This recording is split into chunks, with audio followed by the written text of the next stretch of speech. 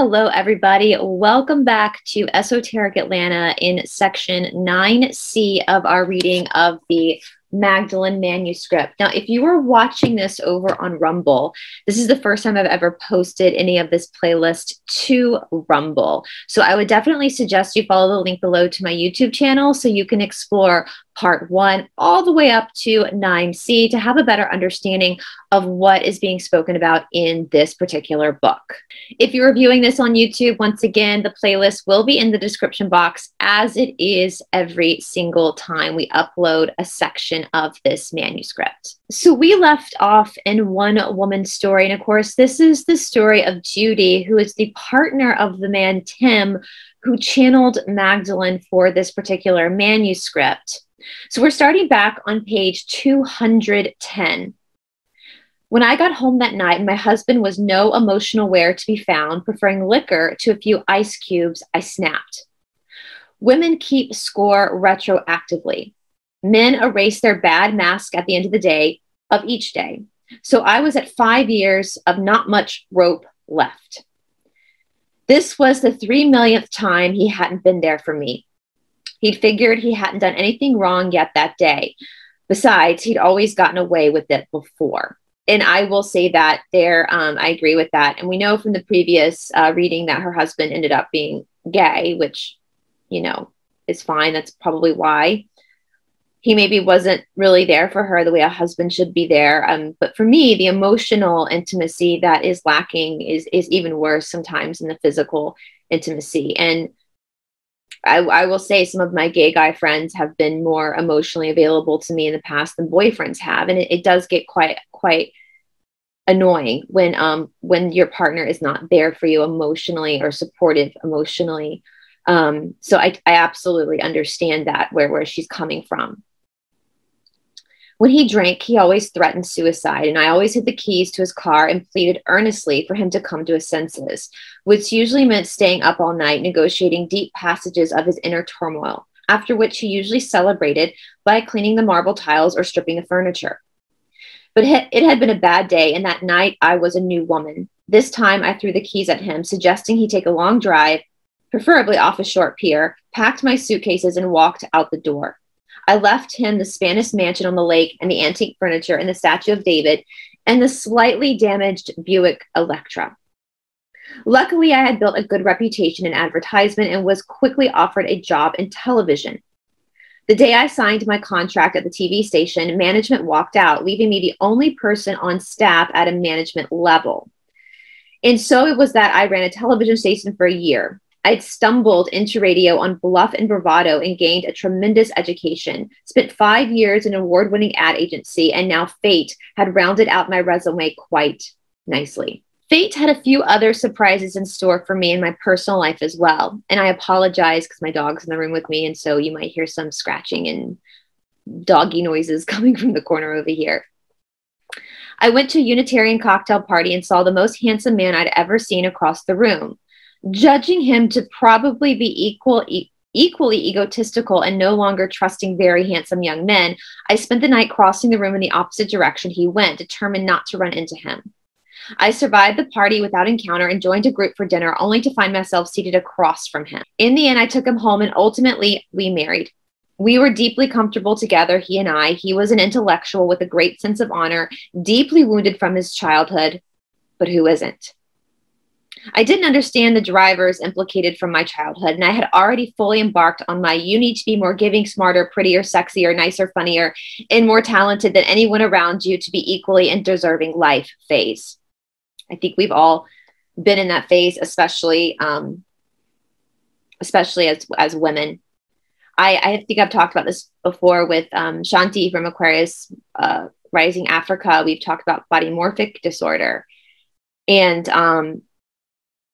I struggle with that a lot. I remember when I was a little girl, people would always talk, oh, you're so pretty, you're so pretty, you're so pretty. And my mom would say that, oh, you know, all the little boys in your class, their mommies tell me that they think you're so pretty. And so that kind of has been a hard one for me to work through as an adult, and feeling like I'm only valuable if I look a certain way or if my hair is done a certain way, which is funny because I let my hair air dry this morning and it's kind of crazy right now. 5 years ago, I would not be filming with my hair kind of crazy like this. But yeah, I think a lot of women go through that, and I'm sure men to an extent too. And so it can cause a lot of vapid pressure, but it's like your whole value is wrapped up into a certain thing you think you need to be in order to be accepted. So that translates to a woman headed for being superwoman and a potential victim. I subbed for a late night radio talk show host on occasion as well as during those days, and I remember an incident that foretold a lot, but which took another 20 years to finally make sense. The regular talk show host was a conservative, and needless to say, I considered myself a liberal. I received great joy in what I considered opening the minds of his listeners when I did his show. On a particular night, I chose to talk about a very controversial legal situation. It was a court case in a nearby state in which a Black woman had been jailed as an accomplice to a burglary. Her boyfriend had stolen something while she was riding in the car. During the night, her white jailer entered her cell and RAPED'd her. If you're watching on Rumble, this also is going on YouTube, so there's certain words I can't say on YouTube. So that's why I either spell them out or I mute them, is because of the YouTube. So we can't say the R word on YouTube. During the RAPE, she managed to grab a knife from his belt, stabbed him, and ran. He died. His semen splayed on the walls and his pants around his knees. She fled to another state, fearing Southern justice, and an extradition process was begun to bring her back to face murder charges. Feminists were appalled. Rednecks wanted blood. I merely brought the circumstances to the attention of my listeners that evening, representing both sides of the argument, though I admit my obvious bias towards what I consider to be an enlightened and compassionate point of view. I interviewed a local judge regarding the legal issues and also interviewed area feminists to get an argument on the woman's behalf. When the show was over, I switched the FM to automatic, as I did every night, checking the logs and closing down the station. I exited the side door, shutting the lights off behind me. I was alone in the station, always at that hour. I walked out into the huge parking lot to find a row of cars down one side of the parking lot, another row of cars down the other side of the lot, and a row of police cars down the middle, holding them apart from one another. The cars on the right were there to hurt me. The cars on the left were there to defend me, and the police were there to keep order. I slunk to my car and drove home and sobbed all night. How could anyone have been so angry at the truth? And how could they hate me so? I was only shedding light on the dark truth. Why didn't people want to know the whole story? It was a crisis point in my Southern life, a life where a woman is not supposed to be offended or questioned. I get that. I've been through hell and back this last month because of the truth, because I just wanted to fix my AdSense. I've been through hell and back for it. So I understand that feeling of why anybody would be angry for you just wanting to fix something and speak the truth. So I get that. It's a hard place to be. By dawn, I'd come to the realization that essentially I had a power which I hadn't wanted and didn't know what to do with. People I sadly realized either really, really liked me or really, really disliked me. There was, for whatever reason, no middle ground. This incident pointed this out regarding my speaking voice. I was later to realize that I had the same effect on people with my writing and even my sheer presence. Same. I know I trigger people. I know I do. I was told by my military contact, and yes, this is a military operation. It absolutely is. Other people have done videos on Rumble about the fact that I am now in a military operation. One of my contacts told me that I was a target for the cabal because of a few things, because of what I cover on my channel. Doing books like the Magdalen Manuscript, doing the Sophia Code, going through the missing books of the Bible is something that the controllers don't want to happen because the church, religion, is like the last hold that the controllers have over the public. And even though I'm not the first person, as I've said, like, I'm not the first person to do this. I'm not the first person to read the missing books of the Bible. I'm not the first person to read the Sophia Code. Why am I targeted? I was told it's because of the way I present it that people listen, which is flattering. I also have connections to, obviously, it's come out that I am of the Magdalen bloodline, and that Magdalen bloodline also runs through the royal family. And because of my great, great, great grandfather, there's also a target on my back as well. But yes, I do trigger people because of my research, and that's been very confusing for me. So I understand what she's saying, because research is just research. That's all it is. It's just research. But yeah, I'm targeted.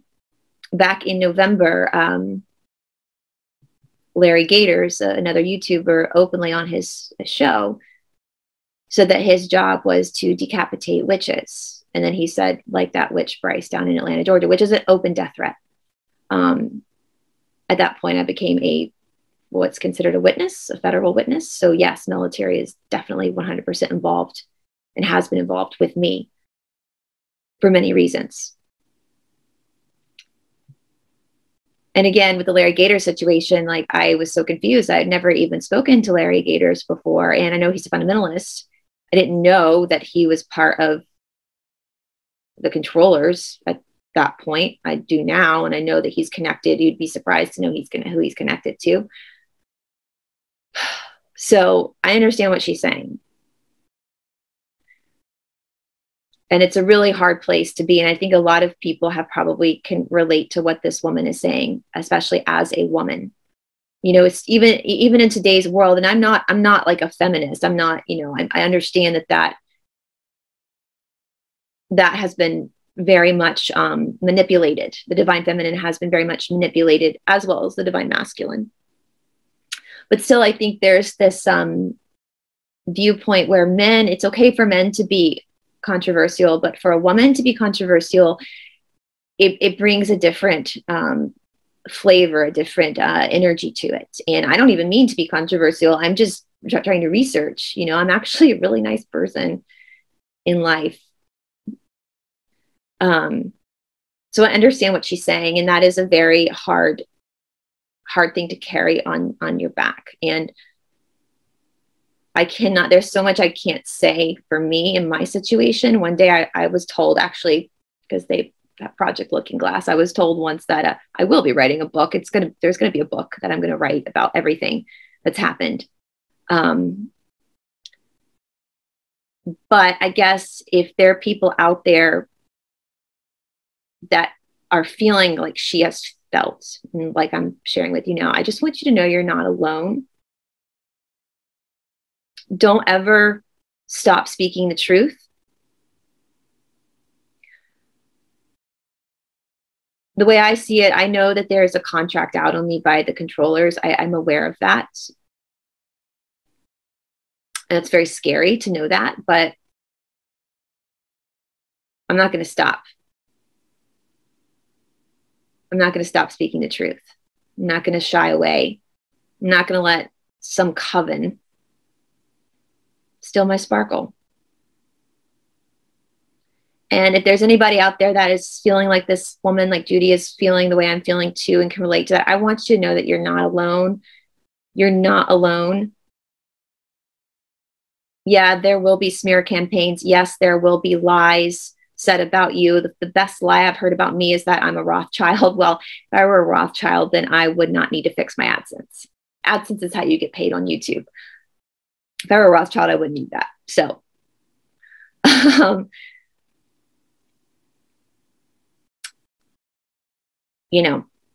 if you are feeling that as well and you've experienced that, I just want you to know you're not alone. Don't do anything stupid. That's what they want you to do. They want you to do something stupid and remove yourself.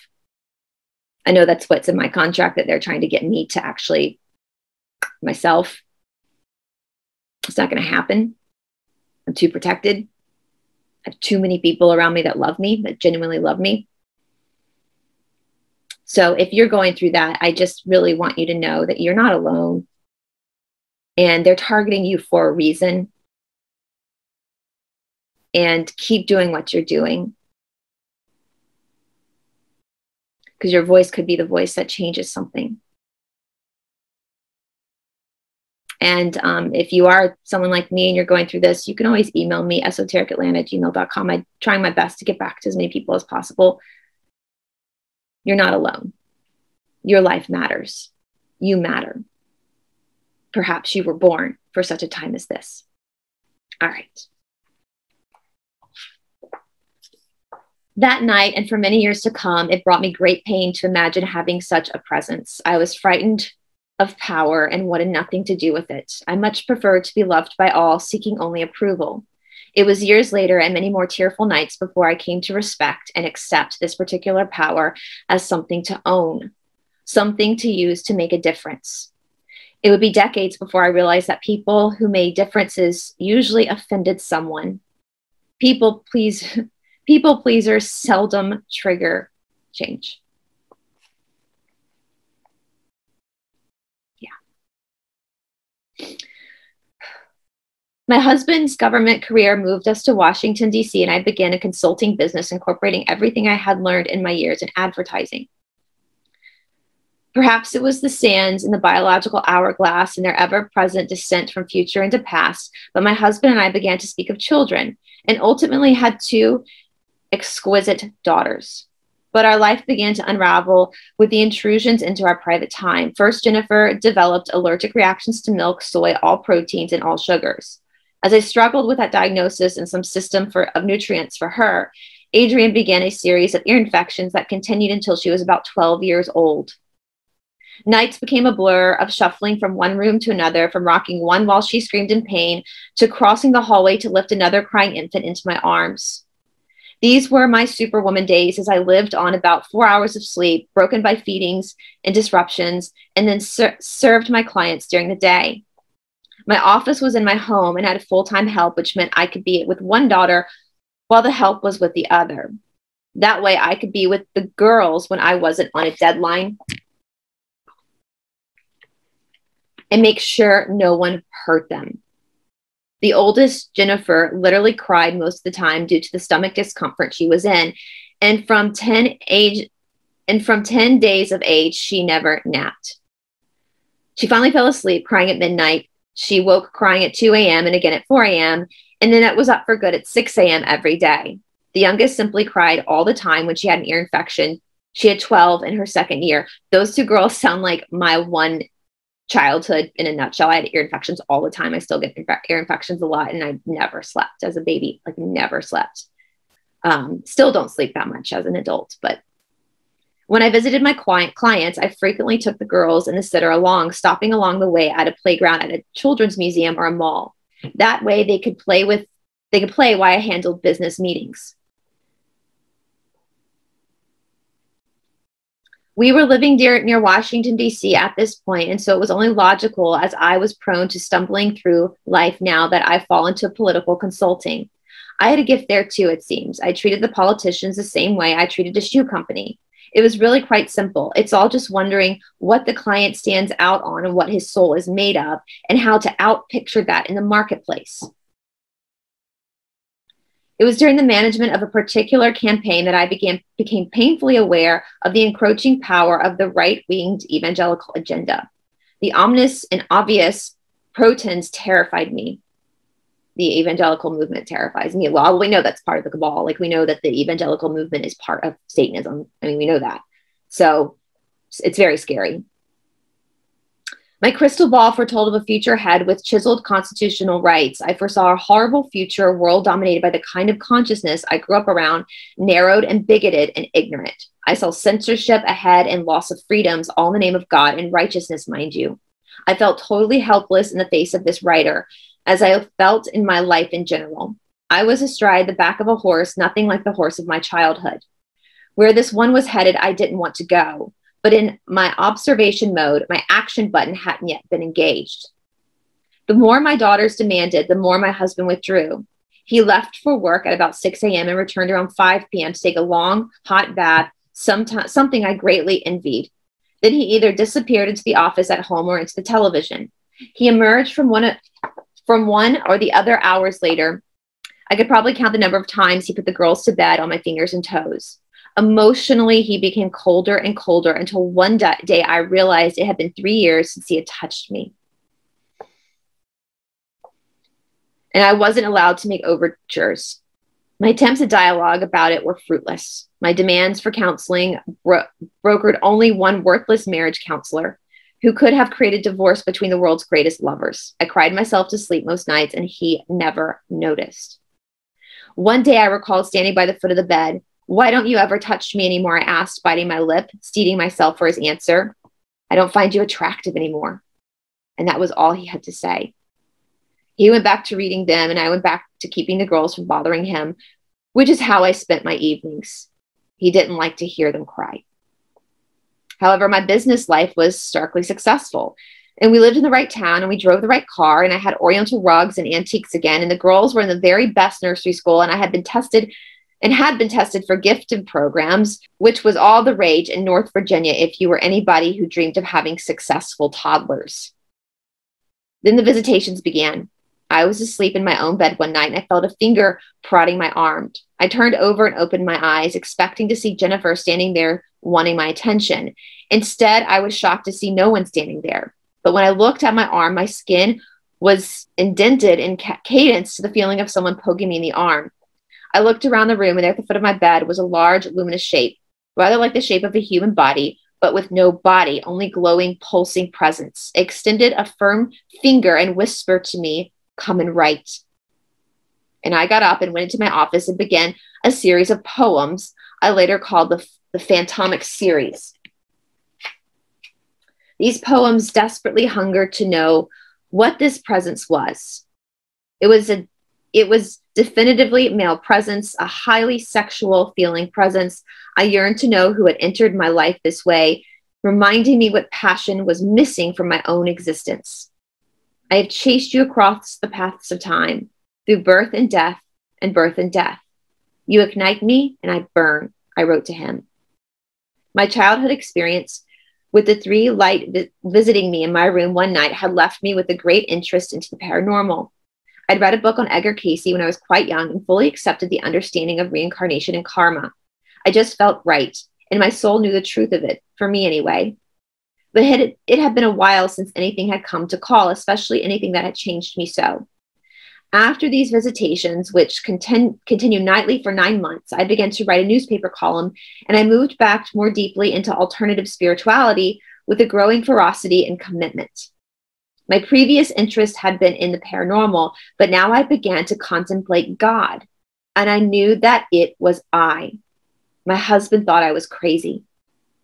But the visitations continued for 9 months, long enough to birth a newspaper column, which I wrote for the next 4 years for the local paper. One of my first columns was about the first day Jennifer went to kindergarten. It waxed quite poetic about a mother's hope for her child, intended to speak about the hope we have for all children, only using my own experiences as a metaphor. I remember one line read, "May your toe shoes never hurt." It only appeared to be about Jennifer going to kindergarten, but was much more about a childhood and a life lost, all crouched in a collage of beautiful languages. It spoke to all our hopes and dreams for our children, and for whatever reason, people hated me for writing it. The editor was a friend, and he understood the power of columnists. He was delighted with the controversy I'd created and featured the hate mail boldly in print. I mean, how could they hate me for writing a sweet column about my daughter going to kindergarten and all my hopes and dreams for her? I have read and reread that column, and to this day, I can only see it provoking tears, not hatred. But instead, I opened the paper the week after it appeared, and there were 2 facing pages of hate letters about my writing. I cried all week. Next week, the paper came out, and there were letters praising my writing. I was up against my old issues of pleasing people. Why couldn't they all love me? One day I signed a check at the grocery store, and the checkout clerk recognized my name and commented on my column, which led the woman behind me to say how much she hated me, which led the woman behind her to say how much she loved me. I slunk out of the store and went home and cried again. I told myself that if my 5-year-old could grow up and go to school, I could grow up too. Growing up to me in this instance referred to getting over my fears of not being wanted and not being approved of. It was the same old abandonment. Why doesn't anyone love me stuff? And you know what? It was holding me back from being all I could be. I knew that as long as I cared what people thought, I wouldn't be all I could be.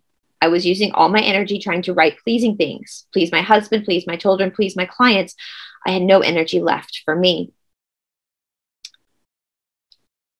My life is a series of stumbles and cracks. I stumble into something and I crack and I get out. I guess I should have known that a fissure was opening a hole in my marriage large enough for me to fall through. We were traveling different roads and only meeting occasionally when we came up at a crossroads. But I don't give up easily, and I kept trying to make things work or pretend that it didn't matter that I wasn't happy.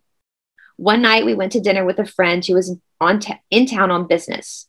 He always took us out to dinner during his visits. But on this occasion, we were in Georgetown at a French restaurant where the waiters wore roller skates and jumped on stage and did little musical numbers in between courses. I had a drink, which was very unusual for me. It only takes one drink to make me very happy and very tipsy.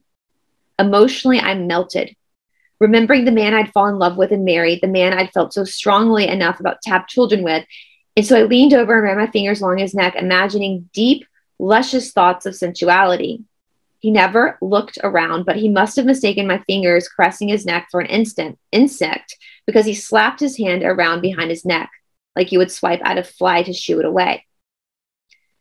It felt like someone had slapped me in my heart. It was, for whatever reason, the last straw, the last intimacy rejection of the hundreds I'd suffered with him. I snapped.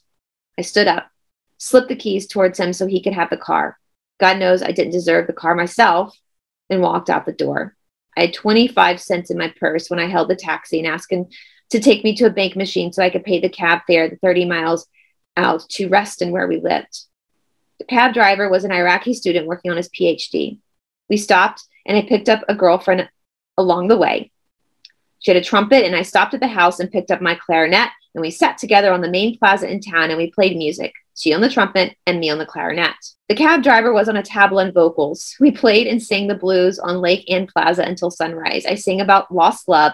She sang about lost youth. He sang about the horrors of war. Why no one complained, I don't know.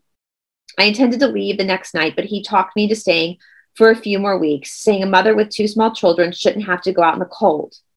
He said if I just give him a few weeks, he'd find a place, but he never left. I found out later that his father had advised him not to leave, fearing I might say he deserted and claimed the house. He obviously didn't know me. I walked away from the house and the antiques. I don't deserve for anyone to take care of me. I take care of myself. No one loves me. No matter how much I give or how hard I work or how much I love, I am an orphan. And that is the way it will always be. And after all, I am just a woman, and everybody knows we are of no value. We cannot be saints or mystics. We are only whores. We can only serve a man. That we are necessary for the birth of children is only a temporary importance. And we are about to be replaced biologically by test tubes and Peachtree dishes.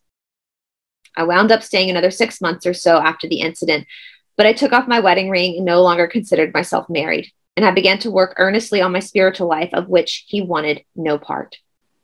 I rented a cottage and spent 2 weeks alone with no clock and no phone. It was my first adventure into alone time since the back roads of Virginia. I soaked it in, I sponged it in, I sopped it up. I reveled in it. I splashed it on my face and bathed deeply in it, sinking into myself, anointing myself with the space to breathe and think. I made friends with a fisherman who saved me the best of his catch of the day, and I lived blissfully on a daily ration of 1 huge crab, 1 glass of red wine, and 1 artichoke. As I walked the Atlantic coast beach of the sister island, I had what can only be described as a life-altering experience. I began a dialogue with the words without a voice that lasted 3 full days as I walked the beach during the storm. The teacher who appeared in my head was the most challenging and powerful presence I had ever experienced at that point, and I was both awed and humbled by the power of this presence. These words without a voice taught me about the illusion of perfection and about the light spectrum in our creation through it that we fell into matter. I was taught about the physics of consciousness and about the perfection in what might appear to be imperfection. It felt like a male presence, taught me about the physics of soulmates, how we begin the journey into matter as 1 light that spills into 2 lights, male and female, positive and negative, and we fall through the light spectrum to enter into this electromagnetic plane of consciousness, twin flames. He told me that almost never are these two original lights on the same plane even, that the reuniting of these lights is extremely rare, and that if it should happen prematurely before each has finished its own individual work, they might blow up each other. So powerful are the magnetics of our original lights. After these caveats had been delivered, this voice told me that my destiny lay in the reuniting with my original light. A spark was rekindled in that little girl who had always believed in true love, who had always known that there was another part of her somewhere out there. And though the spark had been relit with clear warnings, my heart leapt at the possibility. I looked deeply at my life and saw that the foremost issue for me had always been the relationship. It was my work. It was my love. And the truth was, finding the other half of me was what my search had always been about. And if it were true that you should meet before each of you had finished your own personal work, then I'd better go to work on myself. And so it was that I vowed to call forth my unfinished personal work so that I would be ready. I walked those 3 days through a fierce nor'easter that blew steadily gale force at me, so that I had to walk leaning into it.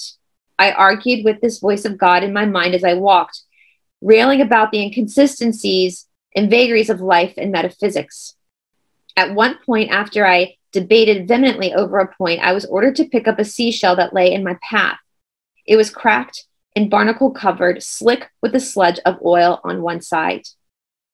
What had once been life was no more, and in its place only parasites and waste and pollution. The sky in my mind split down the middle, and for some period of time I cannot describe, I saw truth. I saw it all. I saw the revelation of the cosmos, multi-leveled, multi-round, world within world, and layers of purpose.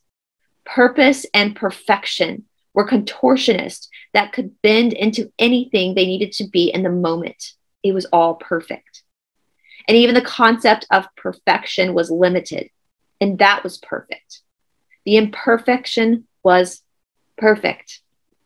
I stayed in this place of sheer bliss for, I don't know, maybe 1 second, maybe hours. After all, I had walked into a gale force wind for 3 solid days, sunrise to moonrise. I had asked, what's it all about?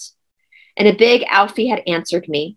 I went back the 4th day at sunrise, and I asked to be able to write what I had been taught, as I had never heard such communication. And I was told I'd have to earn the words back, and that when I'd owned them in my own life, I could have all the teachings back. But they would come from my own mouth and heart then, and not just be a repetition.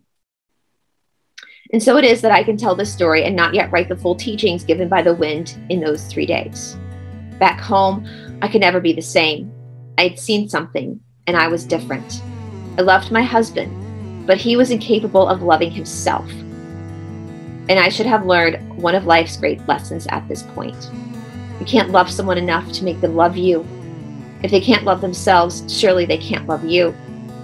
But I had gotten that from my first marriage, and wasn't to get it from my second attempt. Instead, I had laid awake at night, tears rolling down my cheeks for years, lying right beside me, and he had never noticed. After 10 years of waiting for a change in temperature, I figured he'd frozen to death and wasn't going to thaw. And so I left. And I'd reached a point in my growth where survival could not compensate for emotional freedom and truth. I refused to let the girls grow up in an environment that was a lie, perpetuating the myth of mommy daddy based on a common agreement to stay together for the sake of the children. If this was my soulmate, he surely didn't see it that way. And we're going to stop it right there for now, because that's another good turning point in her story. I actually really needed to read that today, because personally for me, I've been on the verge of tears all day. Just about everything that's happened to me, and the fact that I put my trust in someone when it came to my channel and my password. And the last 9 months now, I have not gotten my income because my AdSense got compromised because of that, of sharing that password. And the hell I've been through just trying to fix it privately, just trying to fix it. And so I needed to read that, because I know that in the cosmos, in the greater schemes of things, what's happened had to happen for a reason. I know what that reason is now. I know more than I can say. And I know that people do hateful things to other people because they hate themselves. I know that. I've studied that for years with yoga. Every action we take is a projection of something we're feeling. And so I know the threats that I've received from people I perceive to be friends just because I wanted to fix my AdSense is something coming that's, broken inside of them. And as for my income, we'll see. I know I have a job lined up coming in the near future, so I know that I'll be taken care of then. But for now, I'm just living off of my yoga teaching and my patrons. My patrons, you guys are amazing. You have literally saved my life these last 9 months. And so I am so grateful to you for that. So I hope that this reading, I know I needed to read it today because I am feeling very sad today. And,